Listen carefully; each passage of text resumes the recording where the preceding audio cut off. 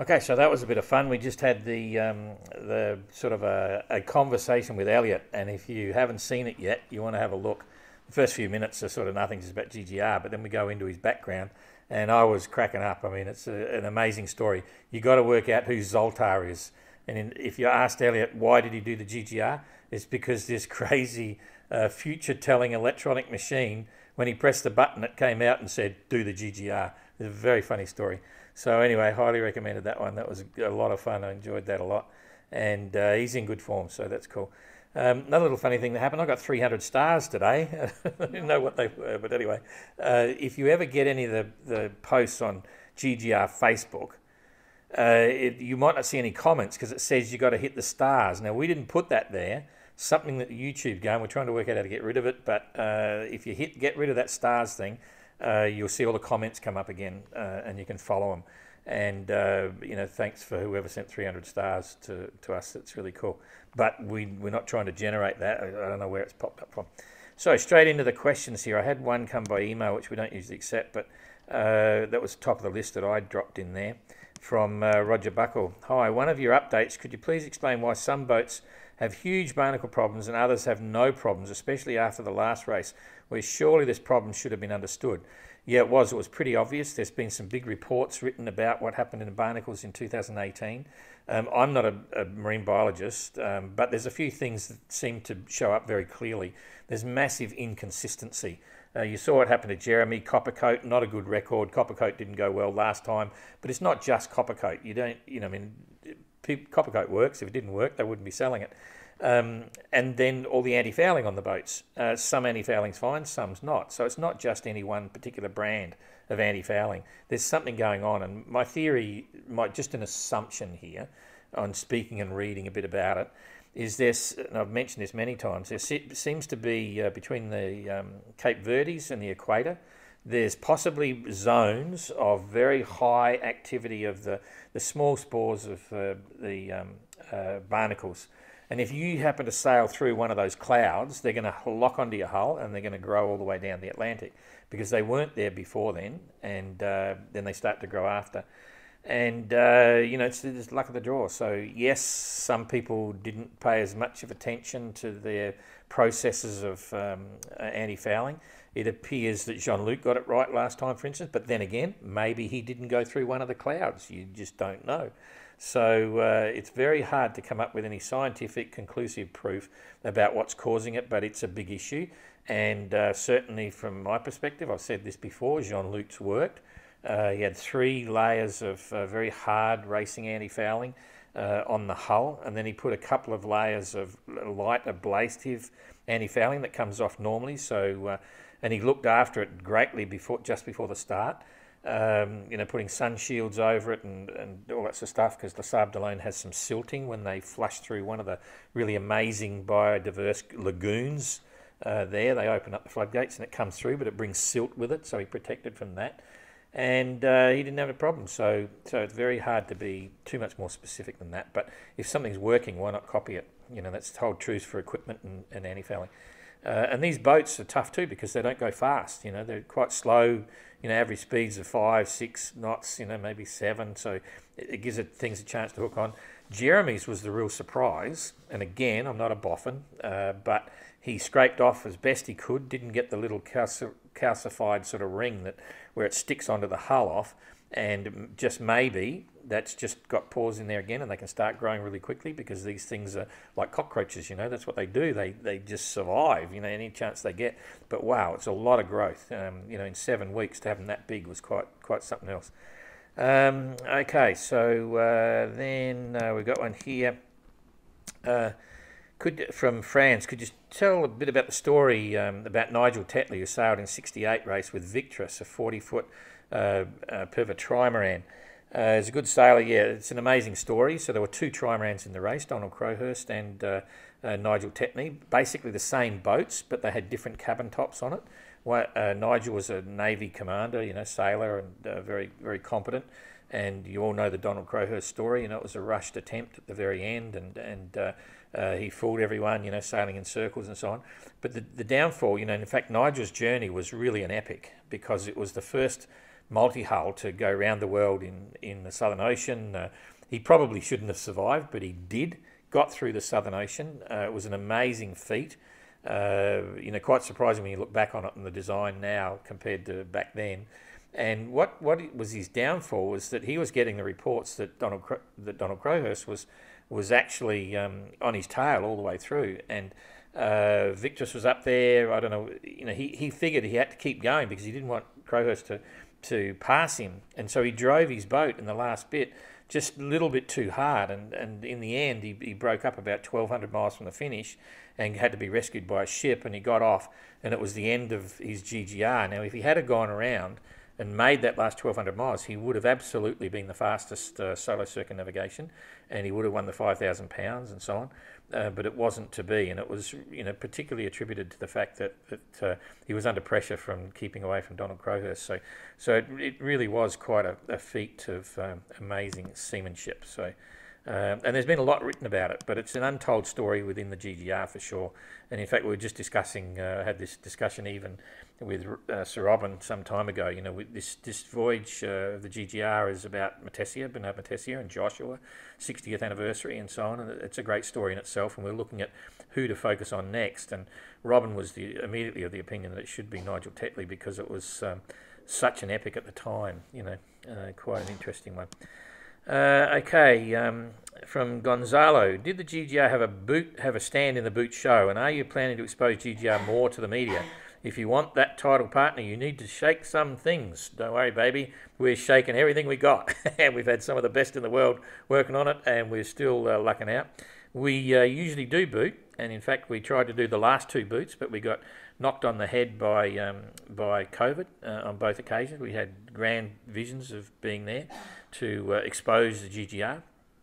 As you know, we went to Southampton, and we went to a couple others. But anyway, we're not there now because we're a small team and all very busy, so we can't be there. But Lutz is actually going up there to promote his GGR efforts. He's entered the next GGR, and he'll be there next weekend, giving some presentations on stage. So if you want to meet Lutz and find out about what he's up to, then get on in and have a chat. But yeah, we won't be in Boot this year. It is an amazing show. It's one of the last great boat shows where you can wander around and tyre kick and look at all the dream machines and the equipment stuff. Good fun. Okay, so what will be the welcome home like for Simon? Any celebrations? Well, first of all, Simon's got to get home, same as the others. But irrespective of that, everyone who crossed the start line in the GGR is a GGR entrant, and they're all invited back for a huge party. Okay. It'll be a big prize giving. I'm not sure what Yannick and Lassard Delone have got planned, but it'll be a lot of fun, and it's for the public, it's for everyone. It's like a open sort of concert type thing. In fact, last time in 2018, Jean-Luc had his band there, and even I had to sing one song, which was a bit of a giggle, but it was a lot of fun, great atmosphere. So that's the big prize giving. That'll be somewhere late June, we think, something like that. And then individuals, when they turn up, it's a big hoo-ha, when they get there. The people of the Saab Delone really take ownership on the GGR, and so that we're expecting to see a lot of people on the wall again, and it'll be a big. We sunk the marina last time when we were there. Jean-Luc came in, it was all pretty cool, and then Mark Slats came in, and we were on a cross-over beam. We had so many people there that it actually sunk and cracked, so they've changed that now. We're not allowed on the side. It's the gate. They have a gate that comes across. Anyway, so yeah, there'll be plenty going on for all the entrants that make it back, and all the ones that haven't sailed back. They'll be recognised well and truly when the prize giving's on. Okay, so Darren, have barnacles and hull growth changed in the ocean since 1960s? Was the anti-fouling always in an issue, and how was it addressed before modern coatings? So they may well have changed. Everyone knows about climate change, global warming, the currents, the temperature of the ocean, acidification of the ocean. There's so many things going on at the moment, and it's getting so critical with potential tipping points and all that sort of stuff. And some species are thriving, some species are declining, some sort of spatial movement of species is changing as well. So yes, there's very clearly defined changes going on in the oceans, but I couldn't give you any specific data on barnacles. That's the first thing. Was the anti-fouling different then? Yes, it was very deadly. It was TBT, trobillium, the really bad chemical, and they found some time ago, 30 years ago or more, It was just coming in when I was doing the BOC in 1990. Where they noticed that oyster farms were starting to cut back that were close to marinas and all this sort of stuff, because the anti-fouling kills marine growth and all that sort of stuff, and it was killing all the biodiversity in different things. So they banned all that, and you can still get it. It's still, because some applications you have to use it, on commercial shipping and stuff. You can't slip the boats and scrub them down every 6 months. So they're allowed certain exemptions, but there's a huge amount of work going on to come up with environmentally sensitive biological coatings for anti-foulings, all sorts of things. Some are working better than others. So yes, it's not as good. I think I've mentioned before, we have samples of every, we scraped off samples of every entrance anti-fouling to make sure they're complying with the IMO rules. We've got all those samples in the office, and if we think any of them had TBT, we can get them analysed and so on. So it's it's a big thing, and I knew it would be an issue in this race, but it's turned out to be a bigger issue than even I thought. Again, affecting the entrance performance around the world. So interesting subject, but as I say, I'm not a boffin. But we will do a survey on the whole of the boats on a lot of things in the end of the race. We'll ask all the entrants to answer all these technical questions, and we'll put up a big data set, and it may be, I think everyone will find that interesting, not just on anti-fouling, but equipment and food, and the things that worked well and things that didn't. Edward John, Don, perhaps you could mention how few sailors have actually circumnavigated the globe south of the three Great Capes. My question is, how many boats have finished in Chichester class in the previous GGR? Well, the number varies on circumnavigators, by definition of what type of circumnavigation it was. If it was solo non-stop unassisted, or whether it was stopovers, or just solo circumnavigations and so on. I remember when I did mine in 1990, as just a definition of a solo circumnavigation, I think I was about 110 ever to do a solo circumnavigation of any type, and that was back in 1990. Now that level is probably up to hundreds and hundreds of hundreds. Okay, the clear definition though is solo non-stop unassisted, and that's running at a lot less. I'd have to have a look, but the records are now kept by the Cape Horners Association. So if you get onto the Cape Horners Association, you can see they've Barry Pictor was involved, and all that group. They've logged everything for not only solo, but they're now tabulating all of the people who have circumnavigated around or gone around Cape Horn in fully crewed races and the Whitbreads and all that sort of stuff. So there's a huge data bank there, and they're now slowly taking up the mantle of keeping all those records. So if you want to have a look, head to the Cape Horners and you can read all the bits, okay? And of course there's a lot more around the world races now as well, so the numbers are increasing for solo around the world race, I mean. Okay, so from Tyler, how is Code Zero Abelis's secret weapon? If so advantageous, why don't more entrants add a Code Zero to their sail inventory? Seems like Abelis was sailing really well through this last high. Well, the first thing is his secret weapon is not a Code Zero. The Code Zero is a very lightweight, big, sort of upwind sail that's not your working sails. It's just a massive lightweight one, and it's not that. It's got nothing to do with that. So anyone in the GGR can have a Code Zero, but they can't use the traditional snuffers and furlers. We don't allow that. Because they weren't really relevant back in 1968. But it's not a Code Zero, so keep guessing. And it seems to work, although I could tell in this recent one when he wasn't able to run his secret weapon, and Kirsten actually made a little bit of difference there. So it's an interesting subject. Okay, Mike Smith, could you please comment on the relative performance of Suhaili and Joshua? Their departure date appears adjusted the same as the GGR in 26. It's adjusted same as GGR now, i.e. September the 4th. The departure from Falmouth and Plymouth respectively is approximately 100 nautical miles further from LSO, and Joshua's most recent position, Suhaili on the 14th. Well, basically what's happening with those stats on there, Suhaili departed on June 15th, 1968. I think it was June the 15th, 1968. I think that's right. So, and then Matesia left on August the 22nd, I think it was. So many months later, so June, July, August, so over 2.5 months later, okay. And of course, Suhaili's not as fast as Joshua. Joshua's bigger waterline, more powerful. And so he was always on the catch-up, and they were about 17 days apart, if I remember rightly, at Cape Horn. So Suhaili had got around Cape Horn, and Joshua was many weeks behind. And even Bernard Matessia conceded that he could not determine whether he would beat Robin up to the top. There was too many other influencing factors, and I've actually read that letter that Bernard Matessia sent to Robin to clarify the issue, and it's very clear that Bernard had never said that he was going to beat Robin, didn't know whether he could or he would, and then it turned out to be irrelevant because when he got around, he said, "Who cares? I'm going to, save my soul."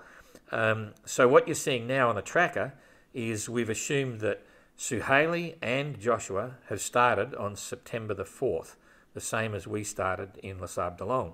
So you can see the relative performance, even though it's different seasons, different time of the year, all that sort of stuff. It's just boat for boat stuff, and it's just a bit of fun, really, more than anything. So that sort of explains how it works.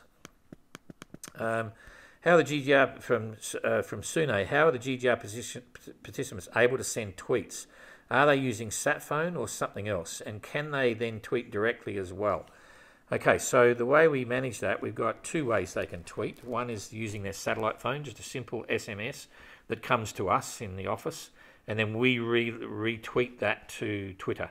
Okay, we control it because we've got to check that it's the legal tweet and all that sort of stuff. They are restricted to the number of tweets. They have to do at least one a day, and they can do up to one every 6 hours, but they can never be closer than 6 hours apart. We don't want to bomb them with lots of tweets, and most just do one a day. That's using the sat phone. So they can't tweet direct. They're not allowed to tweet onto Twitter.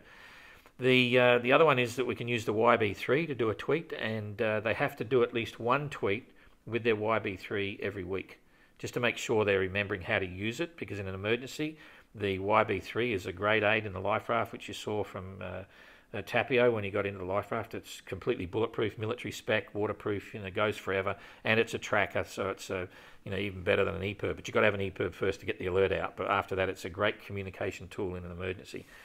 So that's how we do it. Okay, so John, I imagine bathing with seawater only for the better part of a year does a number of things on your skin. Any idea how they rehydrate without wasting water? Well, it can be said that the worst thing you can do is wash your skin with soap and water because it washes all your natural oils away. And I know this from expeditions, BO is a funny thing. BO only comes from all sorts of other areas. If you're out in the field or on a yacht for a long period of time and you don't get to wash the main parts of your body, it's great. Your skin becomes really healthy. Your natural body oils take over, and you don't get huge amount of BO. There's certain parts of your body you got to clean. When you go to the toilet and all that sort of stuff. But that's isolated. Direct hygiene, not actually have to have a shower and everything. It's surprising. You don't need to have a shower every day when you're on a boat. You get used to it. And even in crude situation, when we used to be going to Antarctica, there'd be 10 of us on the boat and no one's having showers at all. You don't notice a thing. Some of your clothing, if you're wearing synthetic clothing, like your thermal underwear and your layers, some of them can create a bit of an odour, but usually they're all pretty good as well. Certainly merino wool, really fine merino wool is the best. That is very soft, supple, and doesn't seem to smell. So when I do hot weather actions, things, I tend to go with the merino. Sometimes in the really cold stuff, I prefer some of the synthetics. But now, there's fibre pile in the ocean. All the little fibres will eventually break down, and they're just squillions. It's another big problem. So we try to now, our current sort of theme is to try and stay away from some of that fibre pile stuff and stick with natural fibres. So yeah, well, it's not too bad. You don't need to have a big wash all the time. It's good for you. Okay, Simona, when is the best time of the year to round Cape Horn? Hobart has a deadline for the entrance, but what if they get stuck in light winds between Hobart and Cape Horn? The best time to go around Cape Horn is when the weather's good, and generally the weather's more stable in summer. So it's sort of recognised that anywhere from sort of, December, January, February, even as far into March is all okay. because the systems are not as intense and so on. There's a funny anomaly to that though, that in the thick of winter, you can actually get longer periods without big storms, but when they come, they're big and they're serious. In summer, sometimes you get these fast little ones. If you'd seen Captain Coconut come round last season, he got hammered one after the other, bang, bang, bang, with 3 or 4 really intense little storms that sort of form up from nowhere, bang, come through and hit you. In winter, they're extreme, really big, but you can usually see them coming if you've got the forecast, and you can still usually manage the transit if you had to, you know. And there's been many famous roundings of Cape Horn in the depths of winter, you know, like, so, but generally it's in summer. What if they slow down and like when going to the Horn? The reason we specifically shut the gate on the 31st of January is that it allows a couple of months to get across, and generally that should be enough time for the average passage to get through. But once they get through the gate, it's up to the luck of the gods and the wind and so on. So we'll see. But there's no question, touch wood, at the moment it's a very benign season, and we're hopeful that all our remaining entrants will get through without any major dramas. But the stakes increase a bit as it gets later. So that's the plan there. Oh, I've got a French one. Hang on. We've got a French question. Sorry, I can't answer it in French. From Bernadette. How to get news from Arnaud Gase? Normally he's on his way back to the sands after being abandoned, but where is he? When was he able to fix it? Thank you. Well, we've actually been trying to get news on Arnaud, and it's not easy. His team are not sure. The last we saw was that he was supposed to be arriving in the Caribbean right now. We're trying to organise to get an update as soon as he does, get someone in there to talk to him and see how he's been, because no one's really been updated. He hasn't sent us any messages or any tweets or anything. We've spoken to his wife, but she's not even sure either and stuff. So anyway, so as soon as we get some news, we will obviously follow up with Arnaud and see what's up to. For the event, he declared himself going to St Helena, and that was his stop. So once he got to St Helena, we signed off with the GGR, and he then takes over his own processes and so on. And he was quite happy with that. So he's got in fact, I haven't got onto it. I believe he had we tracked it a little bit on a private tracker, but now we've lost off with that. But anyway, we will follow up with him when he gets there. He's been a long time at sea, and he's making progress. We know that. And he must be just about due to arrive any day. David, hi Don and team. Obviously, after the 31st of January, Guy Waite's tracking will no longer be available to view on the GGR app. Will his YB tracker still be active, and will it somehow be possible to follow him and stand alone? Yeah, absolutely. And in fact, that transition will take place soon. He'll start up his own private tracker. It's a private blog, YB. All sailors can do that, because it's not just events that are running YB. You can go and buy one, take it on your cruise with you, and set up your own. They have a system where you can integrate your own tracking blog onto your website or onto your social media, and everyone can follow you. So you'll be able to follow Guy as often as he wants to put it up every 4 hours again. He can send tweets with all the systems he's got, exactly the same as he's doing now, onto his Facebook page or onto his website, and he can make phone calls as well, so you can follow everything in Guy's private situation there. And we'll store, obviously on highlights and situations, we'll say, oh, I've just heard the Guy sail around Cape Horn or something, and occasionally say good day, but it'll be officially off the event per se. But we're still great friends, we're mates. He's a great friend of the GGR. He understands the ramification. He knew when he was in Cape Town, the chances of him getting to the gate were next to impossible. Okay, and so it's not something that's just popped up. This has been an issue, and we address it on the fact that he's still a Chichester GGR entrant right now, and that's with respect to Guy. I know there's a question coming up about. I won't until it gets there, but that's life, and he's a very competent sailor, and we all wish him well, and we encourage you to follow him on his private ones, because it's a great story, whatever the outcome. It's part of what goes on, but we are hooked up in our own notice of race, and we have to abide by that. So okay, next one. Okay, so John Pinto, what are the rules for disposing of human bio-waste? Can it be dumped into the ocean? Are there locations they can and cannot do that? So basically, human waste over the side is completely 100% biodegradable. If you go to the toilet and pump out, it's fine. You don't want to do that in enclosed anchorages when people are swimming around. It's not nice, but yeah, it all goes over the side. We have a requirement that all the entrants have to have submitted a waste management plan, talking about how they what their estimates of their waste is on board, plastic, tins, glass, all that stuff, and how they're going to store it, and then what the approximate weights are. And then we collect all that at the end and make sure it's all legit, because under IMO nothing goes over the side except for food, so they can put any excess food over the side as well, and any paper or cardboard, anything that is completely biodegradable and break down, that's okay. So okay, Mike Phillips, Don, could you please explain how 2 sails on 1 furl are operated in practice? Thanks. Well, that can get a bit complicated, but it's very simple. You've seen probably the pictures of Kirsten. First of all, normally you have a triangular sail. Imagine sticking 2 of them together on the luff, so they fold out like that. You can fold it out. And so it can be just 1 luff, and you can put that 1 luff up your furling gear, okay? And that's 1 sail. Or you could have 2 sails, 1 here, 1 there, pull your swivel down. You can put it in the true 2 tracks of your furler, and then hoist both the sails on the 1 swivel all the way up to the top. You've effectively then got the same thing. And so with the 2 sails, this is a really favourite rig of mine for the Southern Ocean. Doesn't matter how you get your 2 sails up there, but you get them up. And the windward one you just pole out with a pole, all right? So it's boomed out to windward. And the leeward one is just loose. And what that means is you've got total control. So even when the boat's wallowing around the Southern Ocean in the weather, compared to a spinnaker, it's much more easy to handle. It's really strong. You can take a lot of breeze, because it'd be like 6-7 ounce cloth or something, so you can really bollock downwind with it, And anytime you get into trouble, you just start furling it up, and both sails will furl around the furler at the same time as it's coming in, okay? Now, the trick and the complication, and we went through this and explained it when Kirsten was sailing in, so if you go back to a Hobart Live coming, you'll see how the arrangement of the sheets is set up. They have little tag lines on the sheets, and then both the tags can come into 1 sheet. So then you have a port and starboard sheet like a traditional sail, and it just means that when you're going to windward or reaching, you've only got 1 sail, but it's actually both of them laid on top of each other. And if you tack, you just tack both of them across the same side.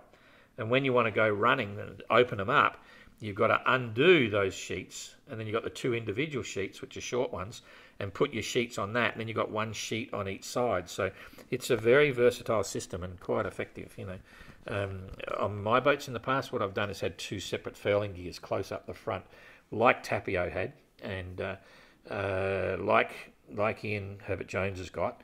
So then you don't have the twins, but it's effectively the same. You've got a number 1 furling gear on your number 1 Genoa, number 1 Genoa on 1 gear right out at the bowsprit, and a number 2 Genoa at the stem.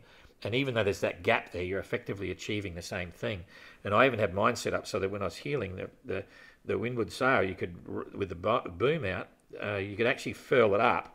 And then when it got all the way in with the boom, you slack off on the sheet, and you could actually slide it down the forestay into the push put.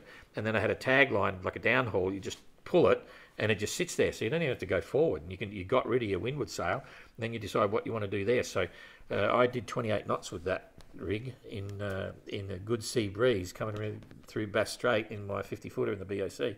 It's really efficient because you have full main, full this, full that, and it's all just handled from the cockpit. It's very, very cool. Okay. John Edwards, are you able to track GGR fans by country? Is the fan base still growing? Yeah, we get a lot of data on Facebook and YouTube. We track everything. We can see which cities are strong and so on. Numbers are still growing. About 700 a month are still picking up. We lost a lot of stuff when we lost some of our big players all in 10 days. Tapio went down. We lost Damien Galoo. We lost a bunch of them, Pat and all that sort of stuff. And so some of our fan base in those countries dropped back a bit, but it's still really strong. We're getting, we're quite happy with what's going on.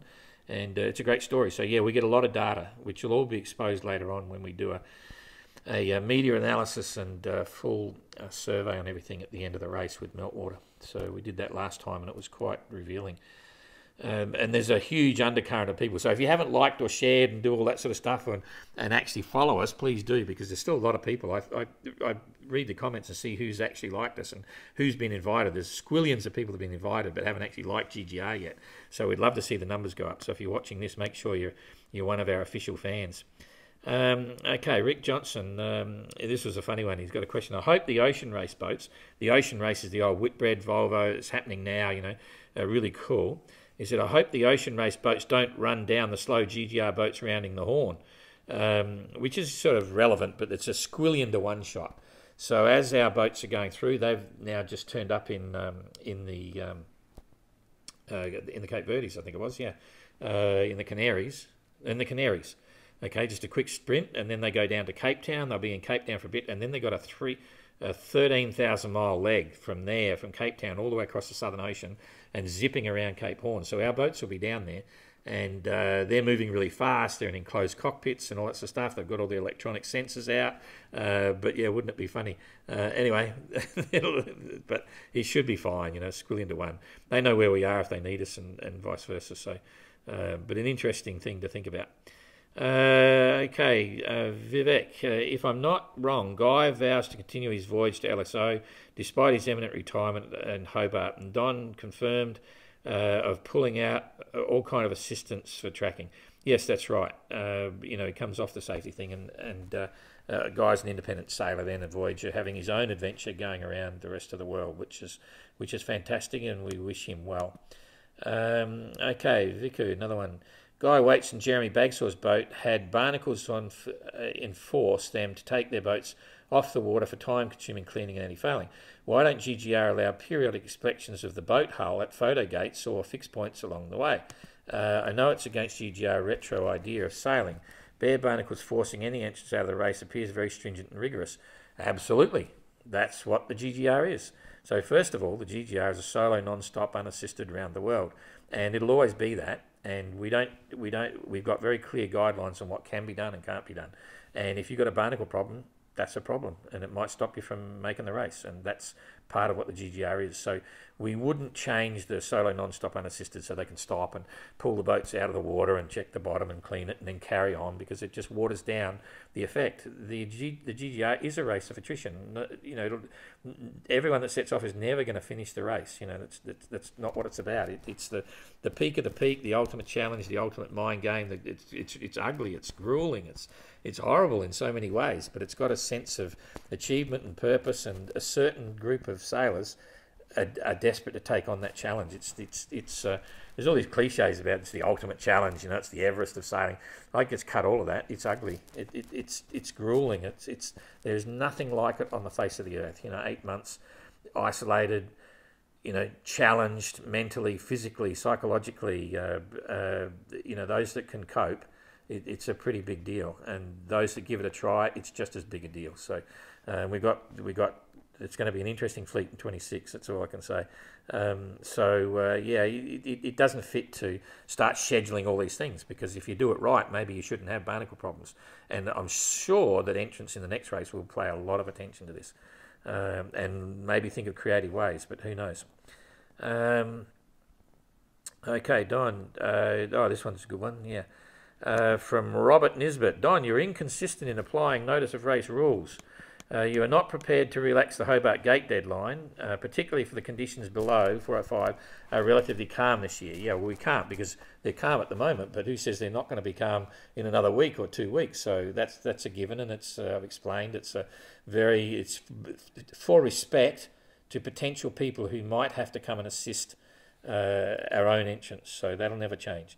Now, on the other hand, you have allowed Guy to sail circa 1,300 nautical miles in the no-go zone without penalty. I seem to remember that you made great play on the no-go zone and treated it. Guy's disregard violated this rule all on his own for his own benefit, and in my view, he should have been disqualified from the GGR days ago.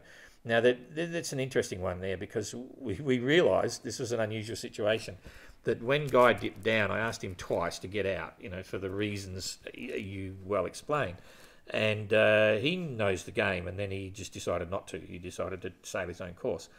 Under Chichester, once you're at Chichester, you're still involved with the event. You're sailing around, but You have no rankings, you have no prizes, you have no score as such. You're just sailing home. It's bad luck you had to stop, but that's what happened. So we had no way to penalise him anyway, even if we wanted to. And we obviously have the ability to delete anyone from the race, but we looked at it and very clearly in the spirit of the GGR, we wouldn't have done that anyway. And it wasn't to the point where I felt I had to warn Guy again. 2 warnings was enough. At most he went 70 miles below the no-go zone, and that was still sort of not enough to sway us. So it wasn't a case of being inconsistent. We didn't have a process. I only had one option left, and that was to kick him out of the GGR, and it wasn't that powerful. We like Guy, and he's I've got to say too, he's a very competent sailor. He's got a very good boat. He's been there. He's got huge experience. But anyway, you might find a slight difference to that in the next notice of race for 26, so we can at least manage the Chichester guys. Anyway, I think we're just about done on all that. So thanks, and once again, if you haven't seen Elliot's interview, have a look. It's a laugh. It's a bucket of fun. He's quite a guy, and that whole interview had very little to do with the GGR. It was all about Elliot and how he got there and what he did. So thanks for that. We'll see you again later on.